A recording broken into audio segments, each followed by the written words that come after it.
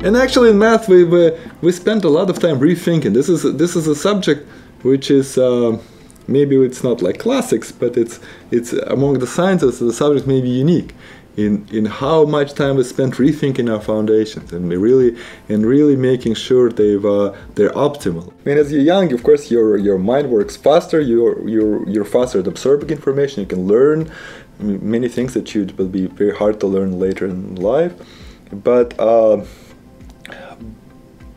it takes as you grow older, you compensate by experience, by some kind of depth, and it's not clear which one wins. Once you discover in yourself a passion for science, passion for math, it does help a little bit, I imagine, to have a few years of head start on others. So it doesn't hurt to be a prodigy, but it's not essential. Insight is not something you typically, even the best people don't have it in an instant, even though it sounds kind of close.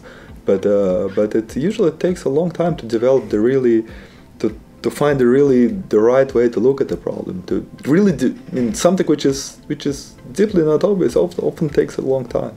It's a good thing to have some goal, but it's also a good thing to realize that you're gonna do some good in trying to achieve those goals, but you're probably not gonna solve the particular goal you set out to. Typical great scientists don't have so many great ideas in their life, and it's so if you shouldn't worry that it takes you a long time to